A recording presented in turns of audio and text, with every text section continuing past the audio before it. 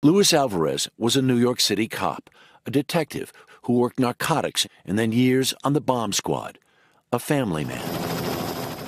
After 9/11, Alvarez combed through the damaged buildings and across rooftops looking for human remains. Then he worked on the pile, that human excavation chain of first responders searching for the shreds of the people who died. We know that a lot of cops and firemen and EMTs who worked in that pile had trouble breathing. The EPA said the air was fine, so they kept on working. You all said you would never forget. Well, I'm here to make sure that you don't. With some of his last breaths, he addressed members of Congress.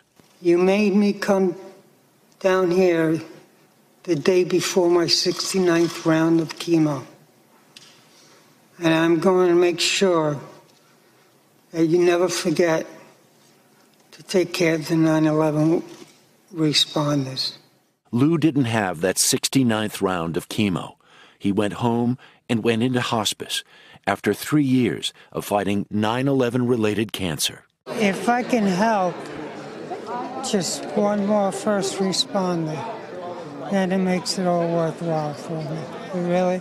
You know, it sounds like a cliche, but it's the truth. Lou Alvarez stepped up, just like he did after 9/11. Harry Smith, NBC News, New York. Hey, NBC News fans, thanks for checking out our YouTube channel. Subscribe by clicking on that button down here and click on any of the videos over here to watch the latest interviews, show highlights, and digital exclusives. Thanks for watching.